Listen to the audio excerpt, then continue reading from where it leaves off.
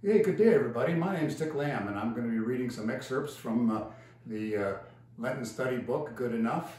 But by way of introduction, I'm so happy to be part of this church and joined the church in 2004, quite by a series of serendipitous events.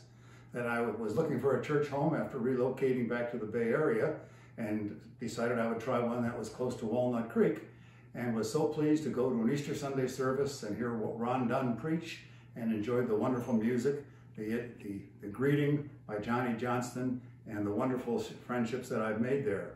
And just to confirm the deal, I came a week later and attended a service where Ron's father, Roy Dunn, was preaching, and that was enough to seal the deal. And it's been a great trek for me ever since, and enjoyed many good friendships in the spirituality and the things that go on at San Ramon Valley United Methodist.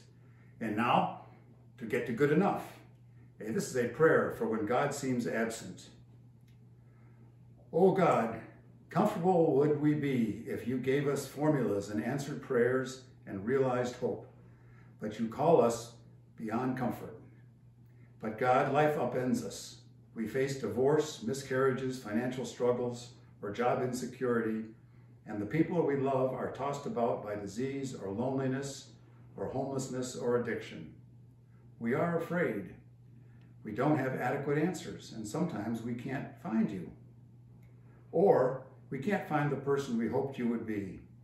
May we learn to trust that you aren't asleep at the job, that you haven't forgotten us, that you are as near to us as our very breath.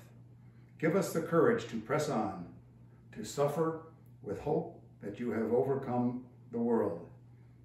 May again and again we be saved by your presence, that even when we feel like we've hit rock bottom, may we recognize we have fallen into your arms, because there is no place so deep or so dark or so scary that your presence cannot be reached.